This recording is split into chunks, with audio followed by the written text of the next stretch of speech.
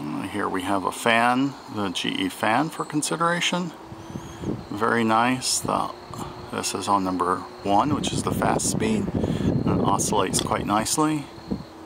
There's speed 2, which is a little slower, and then number 3, which is really slow. But be careful of your fingers, guys. This is not something you normally get with new fans. So very nice. There we go. As you can see, good look at the hardware back here, and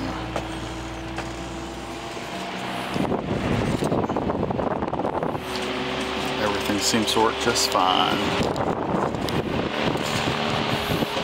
Yeah, that's really quite powerful at this high speed. Thanks for looking.